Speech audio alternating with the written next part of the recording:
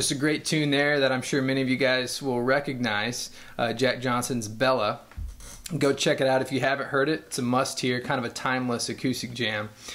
We take the chord of the day today from the second chord in the progression there.